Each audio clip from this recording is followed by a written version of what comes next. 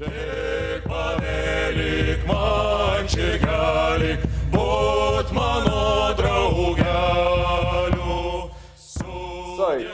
the medieval hospitals of England were a distinct and evolving concept that spanned a period of over 450 years, proving to be a varied but popular form of social welfare and religious activity, providing shelter and food to the vulnerable, poor and outsiders of medieval society. The first two hospitals in England were founded by Archbishop Lanfranc in the 1080s at Canterbury, and it was only after the Protestant Reformation and the passing of the Chantries Act of 1547 by Edward VI, making illegal the practice of prayers as intercession for the soul, that they transformed into either the increasingly medical sites or hospitals as we know them today, or secular poorhouses of the post-medieval period. During the course of this paper, I aim to give some brief background to the medieval hospital, and then move on to discuss aspects of the architectural layout of these sites that suggests a unifying framework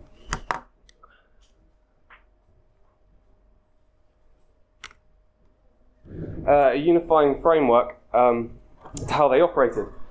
From this, I'll finish on how this layout links to other aspects of hospital care and what this means for our ability to answer a deceptively simple question: what was the medieval hospital?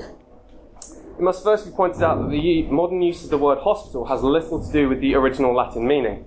Hospitales referred to the wide-ranging concern of hospitality to guests, and it became closely linked to charity provided through the emulation of the 7 comfortable acts of Christ: feeding the poor, clothing the poor, bringing drink, housing wayfarers, visiting prisoners, nursing the sick, and the burial of the dead. There are at least 1,147 medieval hospitals and almshouses in England and Wales, increasing steadily throughout the period to a maximum of 652 operating in the 40 years before the dissolution. They varied in size from caring for 2 individuals to over 200, although most were caring for between 12 and 25, and it seems that mixed communities of men and women are quite common. As shown from the distribution here, they're fairly evenly spread, apart from sort of an absence in parts of Wales and a sort of sparser distribution in northwest England. And they would have been a known and common element of the later medieval rural and urban landscape, but they remain a conflicting and often ill-understood subject in modern scholarship.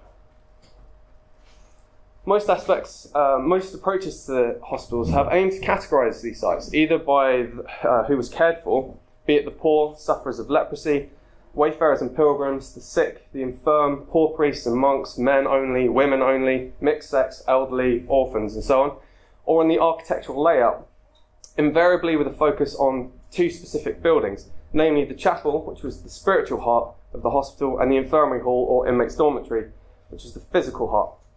From this we get designations such as linear, detached, T-shaped, L-shaped, parallel, random, or collegiate. Unfortunately, this has led to a series of conflicting and often incompatible categorization systems that manage to explain some, but not all, of the relevant or similar features of each type of site, but which have also failed to articulate why these sites were unified under the term hospital, often ignoring the possibility of an underlying conceptual framework, which has become the kind of focus of my research during my examination of the sites available for archaeological or architectural study, which is just over about 60 in England and Wales, from which I present just a few case studies. St Mary Spital in London was the 2nd largest medieval hospital in England. Originally founded at the end of the 12th century as a small rectangular cell just to the northeast of the main medieval city, it was refounded in the 1230s in this larger T-shape here. The refounded site ended up housing around 180 inmates at a time, slightly behind St Leonard's in York, which cared for over 200. The hospital priory served as a key example for how English medieval hospitals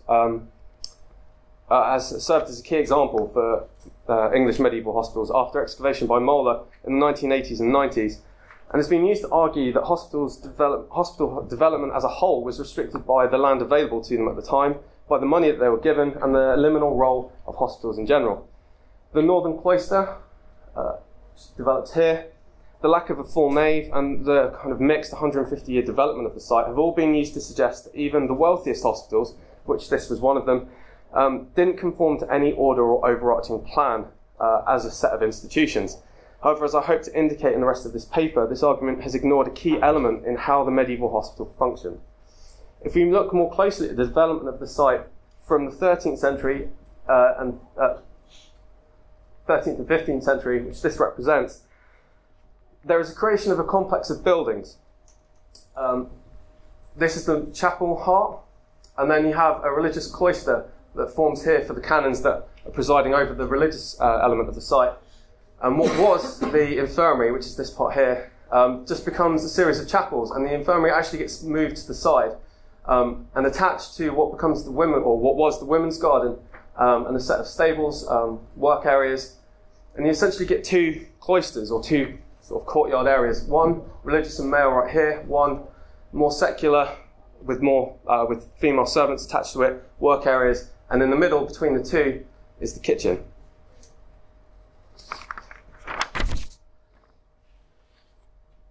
Here on the left is St Bartholomew's in Bristol.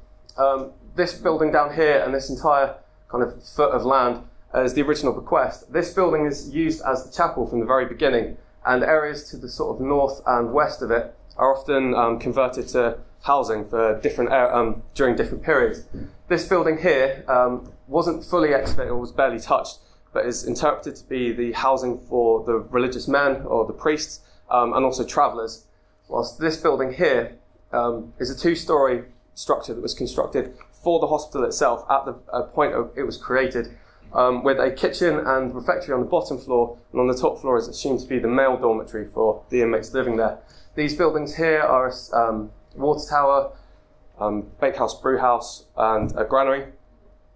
And then this area here is the women's dormitory. And again, you get the creation of two courtyard areas. One here is female and more service orientated. This one is male and more religious orientated. And at the heart of them is a garden area here and another garden area up here, creating two kind of mixed areas. This is St Mary's Hospital, Offspring in Kent. This is the chapel down here. This is the infirmary, split in half between male and female. Well, they assume that the division between the two sides is probably for men and women. This is the religious close and courtyard. This is a royal apartment. The kitchen, again, sits between the two elements. And this area is a set of bakehouse and brew houses.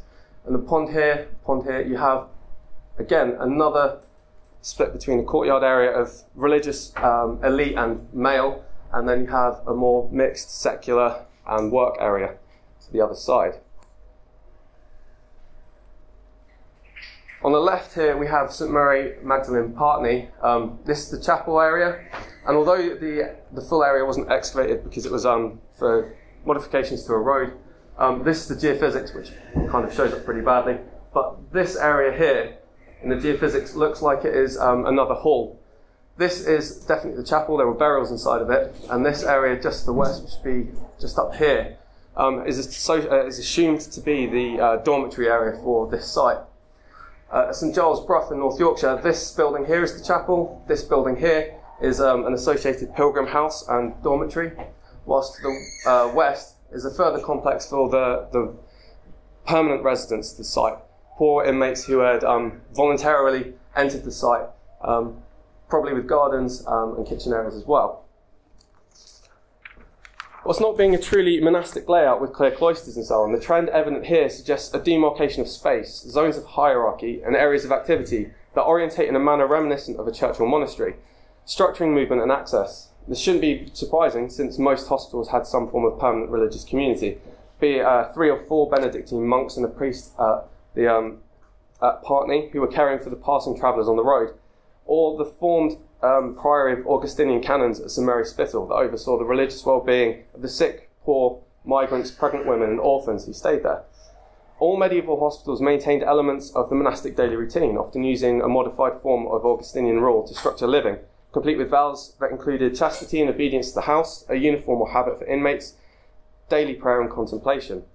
Indeed, virtually all known medieval hospitals encouraged or even required their inmates to pray for the souls of the founders, benefactors, and the community as a whole, and many of the charitable benefactions that were given were provided in the knowledge that prayers for the soul would be given as a form of repayment, aiding the journey to heaven for the rich. These traits can even be seen in those sites deemed secular almshouses in later medieval England, essentially sites that had no permanent monastic community but were still run or had on staff a priest. And they were increasingly popular in the 14th century. These sites also maintained a daily routine of prayer, religious service, good living, and specific attire. This here is Brown's Hospital in Stamford. It's kind of a classic example. It was founded in 1485 and is still operational today. This was the dormitory area, the chapel. This is the master's lodging. This is the other male servants, kitchen area, and female servants are up here, all around a cloister garden. If we compare it to St Giles in Norwich, or the Great Hospital as it's sometimes known, again, chapel here, infirmary hall here, location of the chapter house, chaplain's dormitory, master's lodging, kitchen up here, and then gardens, one larger garden and an outer courtyard, and an internal cloister.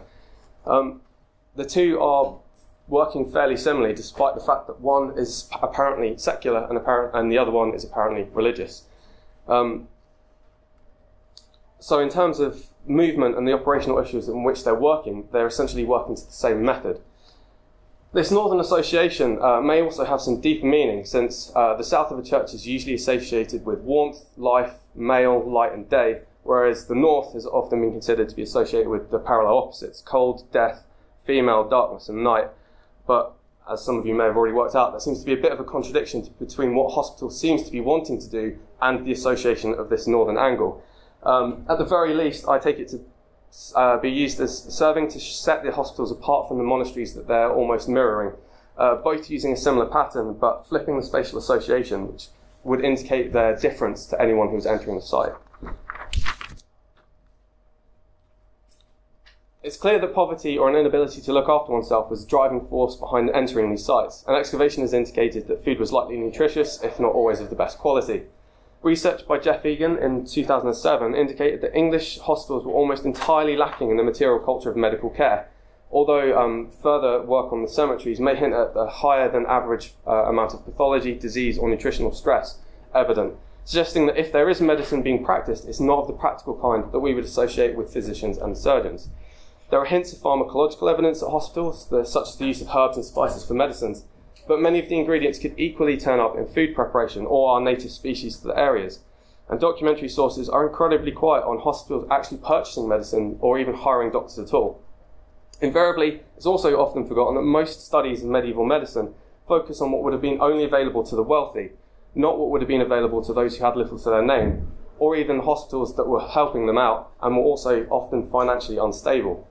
This confusing lack of medical practice has led to the emphasis on the attraction of food, warmth, rest and cleanliness to the poor who have been cared for.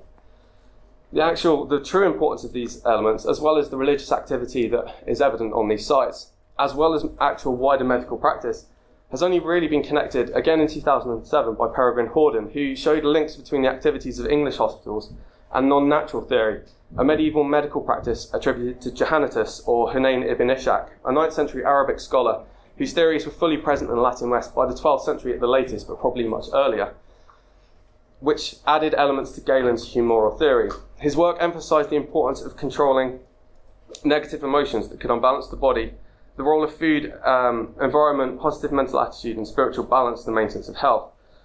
The use of different foods, drinks, simple medicines, prayer, contemplation, confession, baptism, the buildings, the structure, the way that you use your time, all seem to kind of form an element of this medical practice, a treatment that was aimed at both the body and the spirit.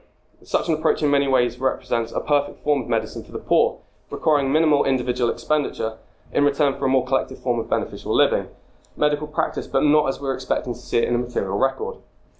Given the emphasis on environment for contemplation and recuperation in non-natural theory, it's entirely likely that the structured space evident in medieval hospitals is underpinning the religious activity of this medical treatment.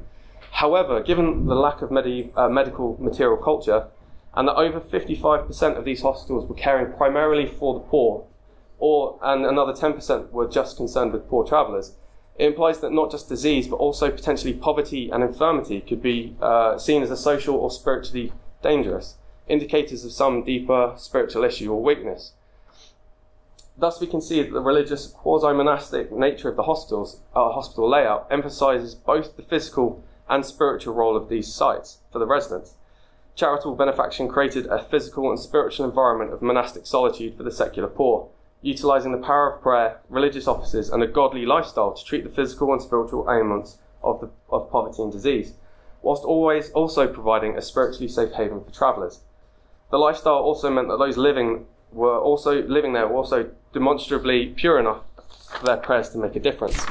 That this is the case shouldn't be surprising, but it's the structured space that I want to emphasise on. That's something that's not been pointed out, that these are clearly structuring themselves in a way that's almost opposed to monasteries.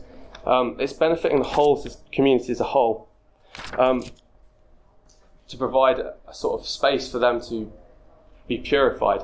But this is, I'd also like to point out that this is a kind of a theoretical endpoint. They're not all working to this, and it doesn't always come to fruition. And there's lots of cases where actually there's lots of abuse going on in these places, and the sites don't work.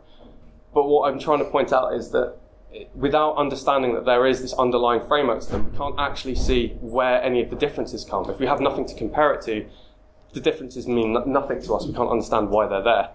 So, although I don't really have a firm answer on exactly what a medieval hospital is, I think looking at stuff like this is actually getting us a lot closer. Let's go.